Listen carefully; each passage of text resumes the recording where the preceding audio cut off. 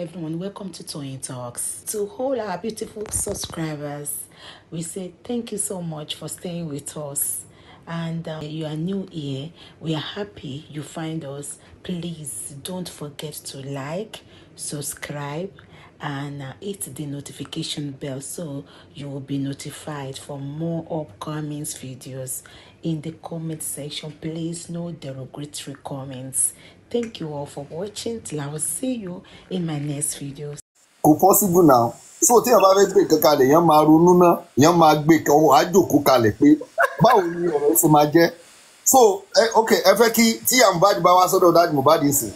Ṣé rí àdúrà tó ń protect yẹn gan, àdúrà ló sì máa ṣe kú pásà, àdúrà ló sì máa ṣe kú pàyà Mohbad torí ó ti ní nǹkan tó ṣe fún Mohbad.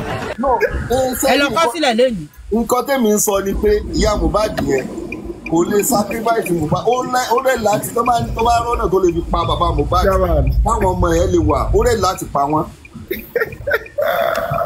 Ẹ má jẹ́ ká máa tara. Àwọn agree. Ìyá Lọ́ládé ni problem ìyá Mohbad. I cannot agree that bàbá Mohbad ló ń dá ìyá Mohbad láàmú. Ìyá Lọ́ládé ni problem ẹ̀. Ẹ jẹ́ ká please, Mrs. Bosumbola, ìyá Lọ́ládé is not Baba wife. Please mute her. In short, block her. In short, hang her somewhere. What's that nice? For me, I won't agree that Abosede is after property.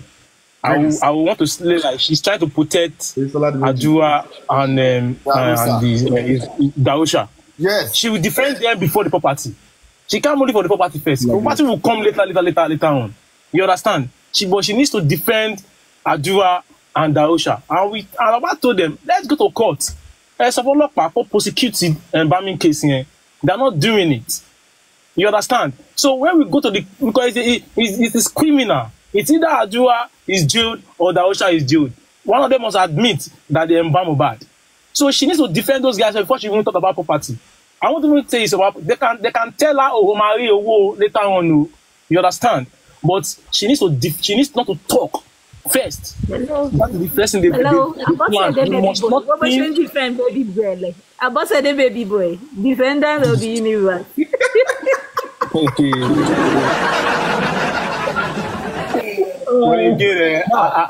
Abosede just played. She played. Ẹjọ́, my people. Ẹjọ́ ṣe àti rí nǹkan tá lè fi nail Wunmi because nínú gbogbo ọ̀rọ̀ yìí tó bá ní okay, let's take this matter to higher court now. Do you think we have anything to nail this girl?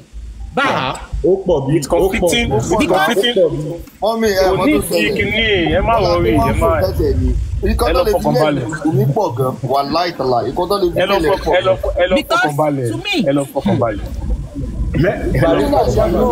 Àwọn wèrè tó ń protest ẹ̀ náà mọ̀ pé criminal àwọn protest. Do you know that this is how you will know the people who are wise and people who know wise for this justice for Mohbad. I am not sorry to say it. If after the voice note that Bukky Jesse played, some people are still saying Baba should go and meet Iya Mohbad.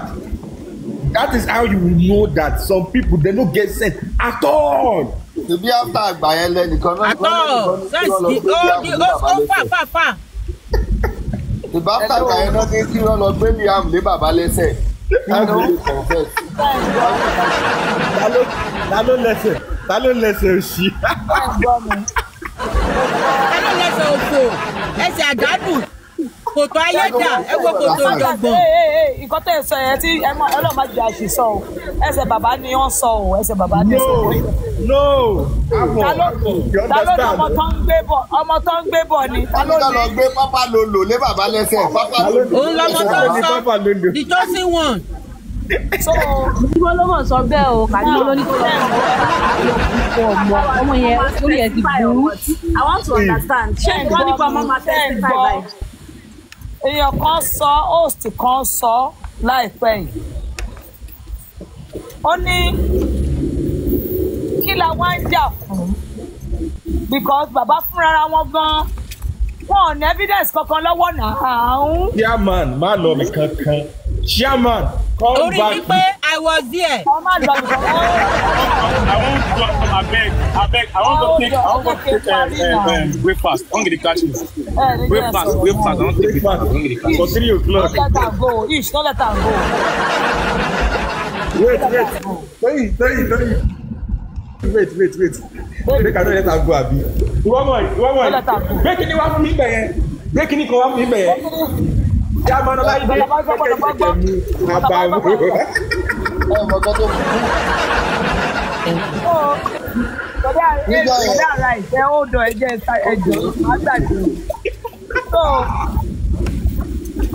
lórí wall wọn. The breakfast wey you wan go chop before that food go throw away. I want sọ bàbá ò ní evidence kankan now. Ìbọn lórí social media náà la kàn ń sọ. Ṣé proof tó fẹ́ lọ fún wọn ní court nìyẹn ni? Ṣé kiri kan tó fẹ́ lọ ṣe nìyẹn ni? Ìyá Mohbad tó ní proof lọ́wọ́. Kọ́ lọ súnmọ́ kọ́ lọ bá kọ́ gba gbogbo proof ṣebí ìyá Mohbad bàbá ò sí nílé. Bàbá ò sí nílé. Kọ́ lọ pálẹ̀ kankan gba proof lọ́wọ́ ẹ̀ àbí? So kó lọ súnmọ́ kó gba proof lọ́wọ́ ẹ̀ ẹni tí ò ní nǹkan kó sílẹ̀. Ẹ ó dọ̀ èyí tẹ̀ ẹ pọ̀ ní tí.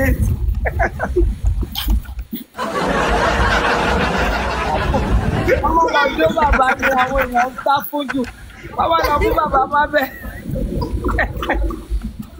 Ìsí nǹkan táwọn èèyàn ń sá fún jù ní pé Iye bàbá gún wa. Tó má lọ fún ìyá Mohbad àti bàbá nìkan nílé kí ìyá Mohbad má lọ. Lọ́ba ni. Tó má lọ ṣírò fún bàbá. Tó má lọ ṣírò fún bàbá. Lọ́ba ni. Ó máa rẹ́pù bàbá ní. Ẹ jẹ́ káwọn méjèèjì ẹ bá mi milk bọ́ mi bọ̀ síbọ́lá ẹ jẹ́ káwọn méjèèjì kọ́ come together. Ẹ jẹ́ kọ́ come together. Ibẹ̀ láti máa mú evidence. Pé kí bàbá bá ṣe kínní. Èèyàn kan ní ẹ pé bàbá kẹ bá bàbá sọ̀rọ̀ náà. Ṣé kí bàbá mo ń bá bàbá sọ̀rọ̀ mi ò lè bá wọn sọ ilé yẹn o mi ò lè bá wọn sọ yẹn o èmi ò lè bá bọ̀ ẹ̀ ń bá bàbá sọ̀rọ̀ ẹ lọ bá wọn sọ náà.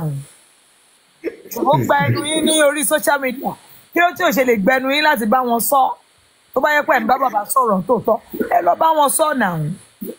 Ẹ wò bọ́tẹ́mí ṣàmọ̀ ní pé òkúta ọjọ́ sí ẹ má sọ òkúta ọjọ́ sínú ẹ kò sẹ́yìn. Yóò stable ìgbà tó tún yá mo tún gbọ́. Má sọ òkúta ọjọ́ sínú ẹ kò sẹ́yìn. Yóò stable ìgbà tó tún yá mo tún gbọ́. Alright, mute, yeah. Ìgbà tó tún yá mo tún gbọ́. Ẹ wo ìyá Mohbad gan kò fún fúnra rẹ̀ ò fẹ́ justice bóyá ká filẹ̀.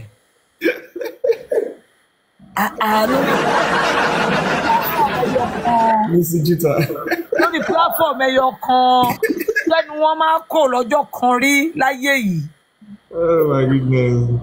Ẹ jẹ́ ká máa ṣe dáadáa o kò dáa o ẹ jẹ́ ká máa ṣe dáadáa.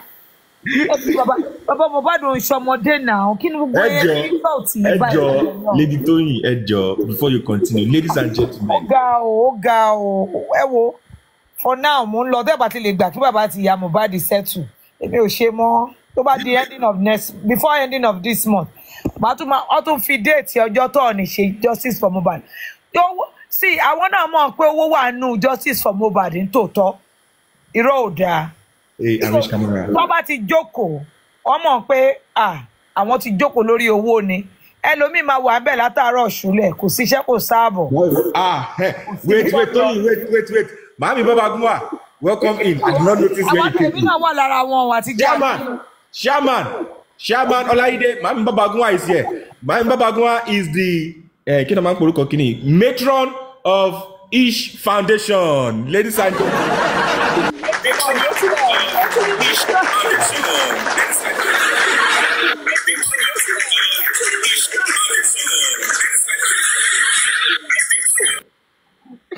Mami Baba Gunwa is the matron of Ish Foundation.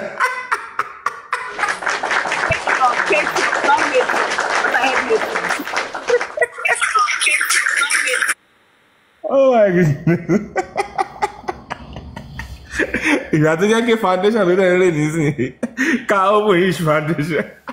But then, at the end of the day, just like I said, yeah, at this junction, we can have patron. Yes. I need the assistance in you. Because make it affect cover us segbo. Foundation yìí máa kò ní di káwọn èèyàn dáwó fún blessing. Foundation yìí máa ran blessing lọ́wọ́. Okay. First project wa ni. Foundation yìí máa arrange bí Ọba Èkìtì ṣe máa ṣe ìpàdé meeting pẹ̀lú ìyá Mohbad àti bàbá Mohbad tí Ọba Èkìtì máa parí ìjà wọn. Then after then wọ́n máa wá ìyá máa ṣe bí Wùmí ṣe máa gbọ́ ọmọ lọ bá bàbá tó máa gbọ́ ọmọ lé Liam bàbá lórí wọ́n máa gbé ilé bàbá lẹ́sẹ̀. Ṣẹ̀ṣẹ̀ register àbí after justice ẹ̀ ṣe máa register. A máa register ẹ má wọrí gbogbo ẹ̀ a máa bára wọn ṣé after e-stock ṣé tó bá lọ sí court ni after court ni ọmọ tó sọ̀rọ̀ nípa ẹ̀ ni àbí before court. We have to remarry how a máa ṣe ìgbéyàwó again. That's baba wey máa gbé gbogbo yẹn má wọrí. Òun náà pè ní pèpèrèpè máa dáná fún wa. Pèpèrèpè a máa gbé oúnjẹ fún ẹ máa dáná fún wa. Túmi gbé ọkọ mi túmi yàn túmi gbé jòsí túmi yàn. Ẹ bá fẹ́ lọ gbọ́mọ sẹ́tẹ̀ bàbá àbọ̀jọ́ tí ìyá Mohbad àti bàbá Mohbad bá máa sẹ́tẹ̀. Ta ló ní pápá? Ta ló ní pápá ló lò? Ta ló máa mọ ọdún ọ̀yọ́ náà? Ta ló máa yẹ moderator? Àwọn tó bá máa attend wedding gbogbo ọmọ àti àwọn papa náà. Túmi gbé jòsí túmi yàn túmi gbé jòsí túmi yàn. But just like I said, I want to appreciate. I actually want to appreciate. No worry, Mommy Rich Grace will be moderator for that day. I actually want to appreciate. So, in a nutshell, Mommy Rich máa láàrin bàbá Mohbad. Òjì máa ní right apọ́ọ̀tì. Àwọn máa láàrin. Okay, èyí bàbá gbọ́ aláwọ̀ ní sí bridesmaid. Because ìyá Mohbad yẹn ó lè bínú kó fún Mommy Rich Grace ní fàṣẹ. Ó máa ń bínú. Lọ́sẹ̀ ó jowú kú. Tẹ́lí àwọn èèyàn sọ ń jọ yẹn níbi comment section booking jọ yẹn. Ní táwọn èèyàn tẹnumọ́ ni pé ìyá yìí ti mí sí kíní bàbá. Wọ́n ní kíní bàbá gùn dáadáa. Booking gèsè ti sọ lórí. Oh God! Eléyìí ẹ kí n lò.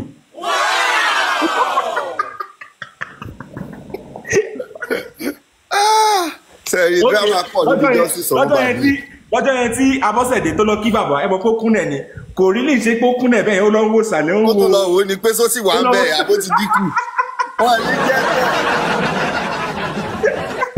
Sẹ́ńtà yẹn lọ́wọ́ wò pé ó ní sẹ́ńtà Ramon. Ó lọ wo pákéjì ẹ̀ ní. Ó dúró ká mi mọ́ mi ìfẹ́ ṣíìtì. Bàbá fine. Bàbá náà. Ọlọ́run. Ó dúró ká mi mọ́. Abọ́sẹ̀dé lọ kúnlẹ̀ ó lọ check and balance ó lọ ṣe only center harmonity dubanity dudunity.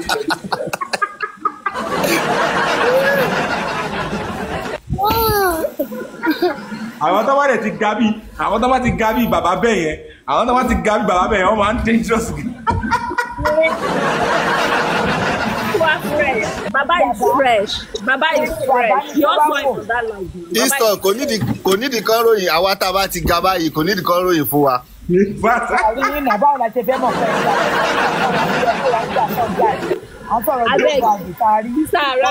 ṣé ìjọ ni onílé the other side nítorí òun fẹ́ dàbí onílé the other side. No àríṣe tèmi láti ilẹ̀ náà ni o pé change rí.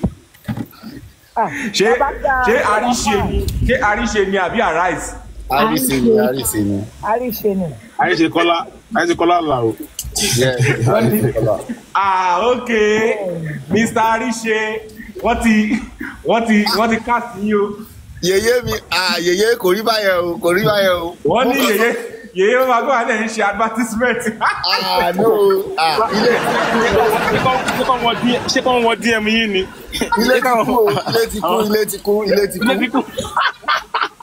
Ilé ti kú. But bàámi àríṣe ìgbà tí bàbá Mohbad sọ pé àwọn ò fẹ́ ìyá Mohbad. Àdìsí sójúlé ọ̀dẹ̀dẹ̀ sọ́dẹ̀dẹ̀. Ìyàwó mi ò gbé nǹkan gbẹ̀yìn mi. Ẹ jọ one word for Baba. One word. Baby, let's start from you. One word for Baba. One word. Báwo la yé lè? Tábà ní pé èèyàn rí ọkùnrin. Sọ kí ló lè dé? Bàbá wa classic. Bàbá wa classic. Mo ká lónìí. Ọgbọ́n yín. Kí lè lè fi? Bàbá ẹ sọ̀rọ̀. Classify Baba. When you type, charming. Yeah. Bàbá wa principal. Bàbá gbójú kúrò.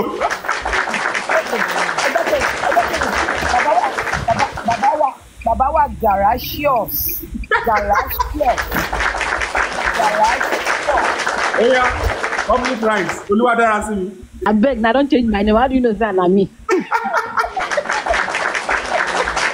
Bàbá tó handsome, sweet 16.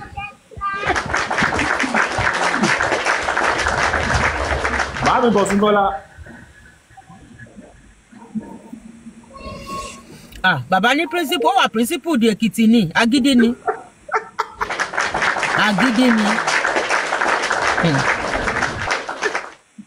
Olóyìnbó Prince Ọládìméjì ń bolẹ̀ wàṣẹ́ wà mẹ́. Ọlọ́pọlọ pípé ẹ̀dá.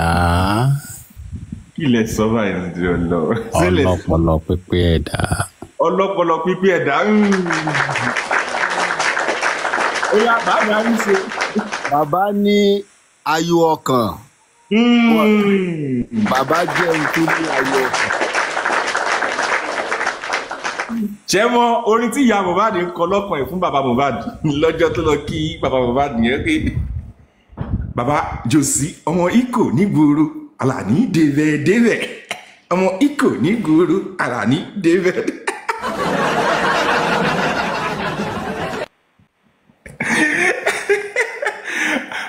Ṣebí ẹ gbọ́ ṣebí you heard from the voice note when ìyá Mohbad said mi ò ṣe sisi ó ti use wọn.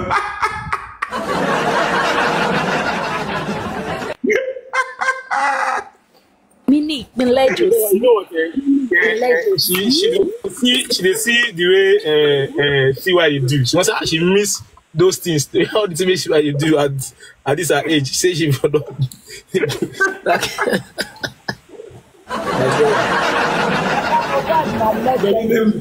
Bàbá bàbẹ̀ jẹ́ ni. Ọmọ Ìkò nígboro Àlàní débẹ̀. Ọmọ Ìkò all of una wey dey picture Baba for inside agbada ọmọ Ìkò nígboro Jòsí débẹ̀. Jòsí débẹ̀. Bàbá ti fọ́ká písù ẹ̀. Oh my God. Ó ti bá a lé ọlọ́jẹ́.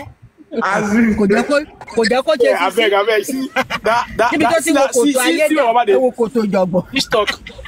See that Baba swag now when they come down from Bekete studio that day. See that swag now. See Mohbad now. See Mohbad, my God. Mohbad, my guy. See swag. You know wetin ìyá Mohbad go dey keep for her mind. Oh my God. Ọmọ kan tó ṣẹlẹ̀ ni ó wá sọ fún Abọ́sẹ̀dé Alámàlà pé Thank you. ó rí bàbá bó ṣe fine ó rí bàbá ni ẹ rí bẹ́ẹ̀ ṣe rí ni ní bá rí lọ́jọ́ ìjẹrin àbí ìjẹta kọ́ ni ìjẹrin ní bá rí ló bá ṣán white powder sójú. Emily. Ọlọ́run ló mọ̀ bóyá ó ti lọ ló máa wú ni before that day kàtó lòun náà bá chọ́bì díẹ̀ lẹ́kẹ̀ mo ní kíni. Nǹkan tó ní kó wá lò. Na wetin dem tell her make she come use for Baba be that make she rub that powder. Ó lọ tó ní ọ̀tọ́dá powder. Kò ló máa wú 2 million ló ṣiṣẹ́ o. 2 million ló ṣiṣẹ́ o. Kò ṣe máa wú 2 million yẹn ló ṣiṣẹ́ o. Iṣẹ́ 2 million ni o. Máa wú kan tó 2 million ni. Oh yeah, we need more money, oh. I need more people. ẹ mọ̀ pé ẹni owó fà máa ń dùn náà owó fà. What fit me pass that day? Wọ́n rí opportunity tó fẹ́ lò lọ́jọ́ yẹn. Jókòó jáde tó wà Facebook kan tó. Bóyá ààrò lọ síbẹ̀. They might want to talk to Baba that day. But unfortunately, Baba was very... Baba, give him a round of applause. Orí mi ẹ̀ṣẹ̀ pé ni. Orí mi ò pé.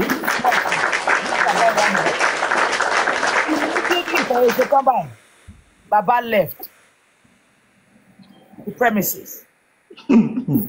He left immediately. Immediately.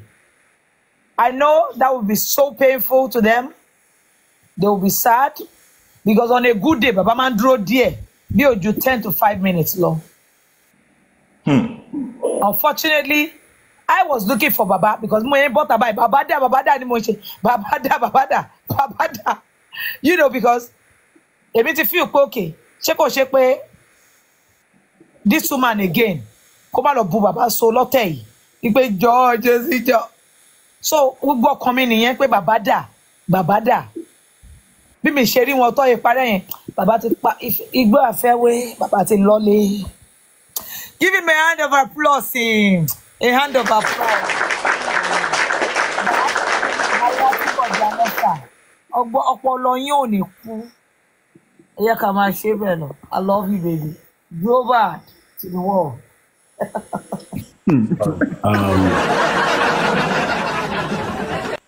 Good afternoon, everyone. Yeah, it's been a while. So, presidential speech. Emma, presidential.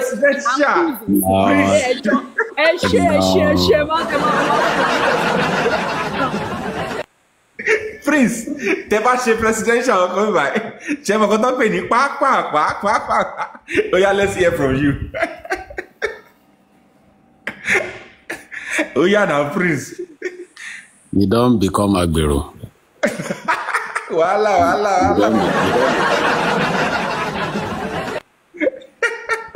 And I think say na Peperempe be the assistant Agbero before, but now na Neomoli don't become assistant Agbero.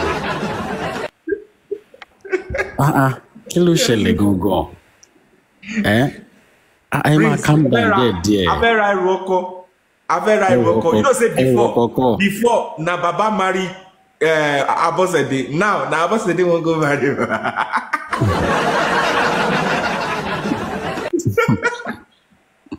I don't just. I be rather gang. Ìgbéyàwó yẹn ò lè dalẹ̀. No, this one na Igbeoko. Ètò ìgbéyàwó láyé.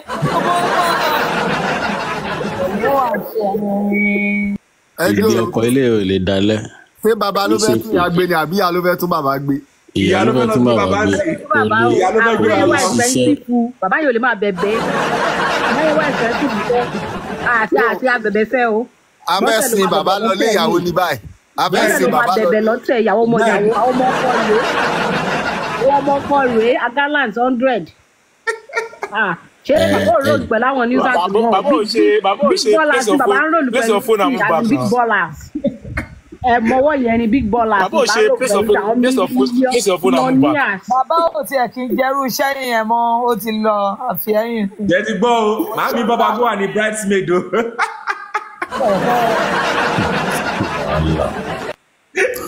Iye bàbá gún wa, ẹ̀yin náà wà ń bẹ̀. Ẹ̀yà mẹ́rin play, wait 1 minute.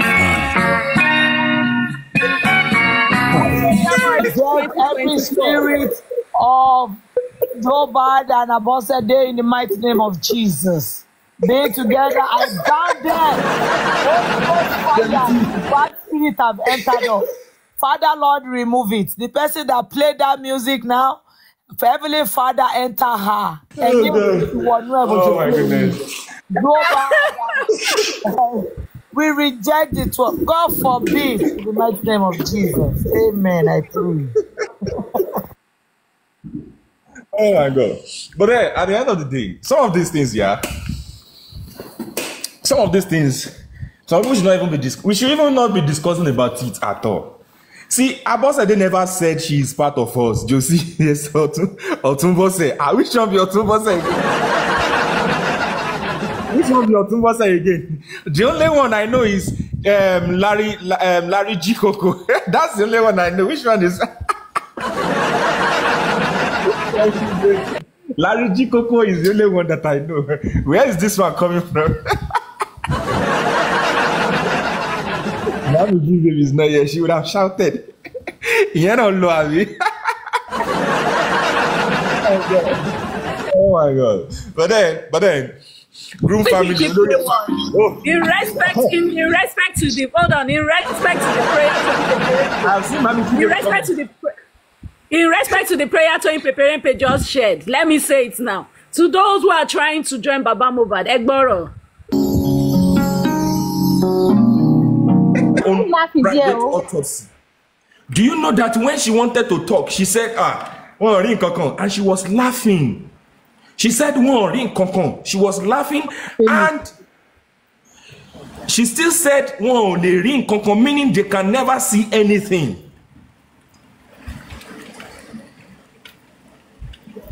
And that is the person they want to come. They want her to come to my Baba. Exactly. Know everything that Baba is doing on the ground. Everything Baba has. That's why they want her to come to Baba life. Exactly. So they will know everything about that. So they can two work together unless they agree? Absolutely not. They are not in agreement. So the two cannot work together. Two cannot work together unless they agree. So there's already a danger ahead when they even try to even say about this. But people didn't see. People see it in the face value. They see it like, okay, only Kolowo, Tobani Kolowo, and he gave about everything. I am telling you, Mama even went on negotiating with that time. Sir. I'm telling you. It was a dangerous game. It was a dangerous game. Chairman, please. I'm chairman. Chairman, do you know that some people are confused? Confused in the sense that some people said Mohbad ni gbogbo ẹ lọ́wọ́. Some people said gbogbo family aloba wọ́n mọ nǹkan tó ṣẹlẹ̀ sí kíní. Some people said Baba knows what happened to Mohbad. Some people are confused. So confused to the extent that they can just open their mouth and just yarn anything. I mean anything at all. They will just open their mouth and say whatever it is that comes out of their mouth. Okay, they want to use Mohbad to seduce Baba Mohbad. Sure makes sense. Now, the Mrs. K that is saying that the family of Mohbad, they knows everything. That the family of Mohbad, close my door. Yeah. The Mrs. K that is saying the family of Mohbad knows what happened to Mohbad. Okay, she that her sister told whatever it is that happened. Can't she come out and say whatever it is that happened? Or is it that she's not looking for justice? We talk like this. You go mention Josie like 5 times. Everything. She goes, everything finish. Oh, she go say everything finish on that conversation. And say, will me do this? They have backbone. Tomo yegon. To banche omo Mohbad. Yolo mabi Mohbad. Will you be omo me mo? But everything is still landing on Baba Mohbad. Okay. Josie blame. You are in the America. These people are here in the Nigeria. Wouldn't it be better for you that is in the America who is going to enjoy more protection to help and say what you know than for you to say the person in Nigeria? Number one. Now, we all agree that Mohbad's money is much, very much.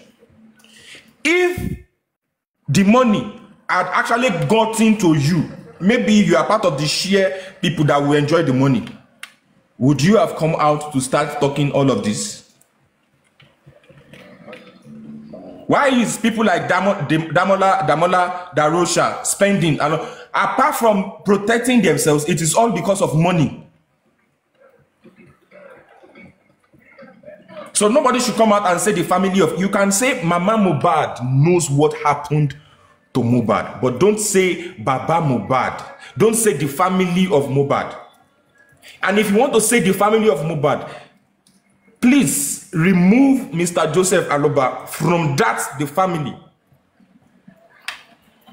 Remove him from that word, the family.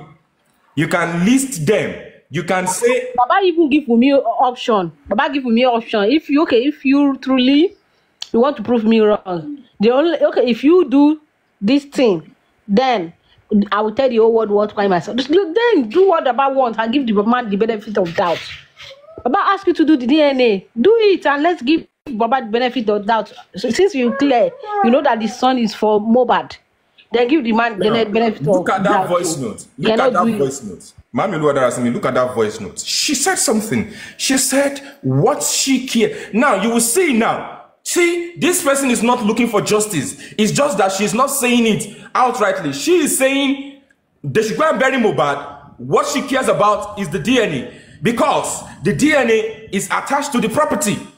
She wants the DNA done. Now we all know why this Mohbad advertising for DNA is coming from now. That is it. It's not the justice that she wants. She doesn't want the justice. She doesn't want whosoever it is that. But she know that Wunmi, the boy does not belong to Mohbad, and Wunmi want to use that boy to collect property. So exactly. If Wunmi can do DNA, then the property will be for her and her kids, not for. And Baba and Wunmi has, and if Baba asks, Wunmi asks Baba to sign a document too. If Baba don't want to sign, and if you know that if that girl can do the DNA, the boy will not be for Mohbad. And that agreement that for property, she will not be able to do it. And you know she already said. You know she already said a minimum property or mommy. She said it in one of the interviews. She said she baby no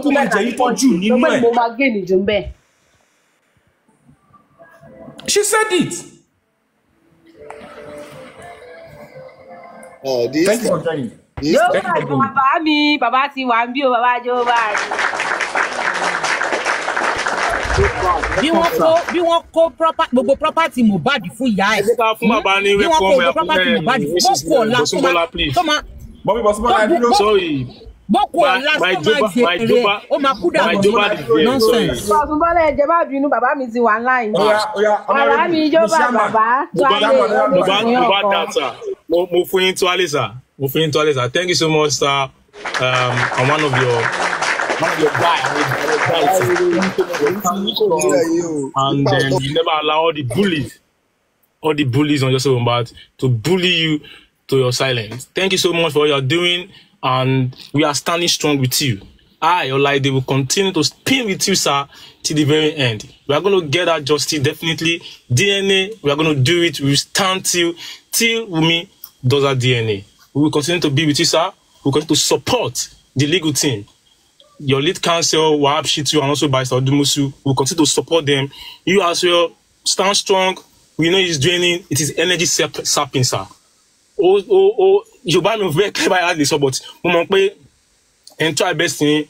Lastly, my our government Nigeria did not want this thing, but I want to try best to and ensure that the Nigerian government, especially Lagos State government, wants to be needful. And also, police ban the current team will try as much as possible best, sir, to call out the government, the Lagos State government, and also Inspector General of Police. The petition, they send letters to appropriate quarters. I'm actually our own best to ensure that there is justice, sir. Thank you so much, sir, for standing strong. Mohbad get justice. Emma be any justice by the speciality of God. Thank you so much, sir.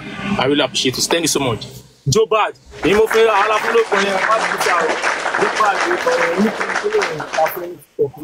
really appreciate that. Thank you so much. Thank you so much. Yeah. Thank you so much, Bryce. I like it for that one. Tony! Where is she? Make her look for her trouble. She feel no. Tony! Hey! Tony, where you dey? Oh yeah, Mami Bosumbola. Oh yeah, Iki Baba. Bàbá o, Olúwa dá bàbá sí fún wa. Bàbá o, Olúwa dá bàbá sí fún wa. This justice bàbá mi, a máa gbà. Nǹkan tó dá mi lójú jù nìyẹn. A máa gbà. Ṣé rí gbogbo àwọn tí wọ́n fi ẹnu ẹ̀gàn kan yín yẹn, they are still coming back láti wá túbà fún yín. Ẹ máa gbà nínú ayọ̀ àti àlàáfíà, ikú ò ní pa yín. You won't die. We stand solidly behind you. A wà fún yín.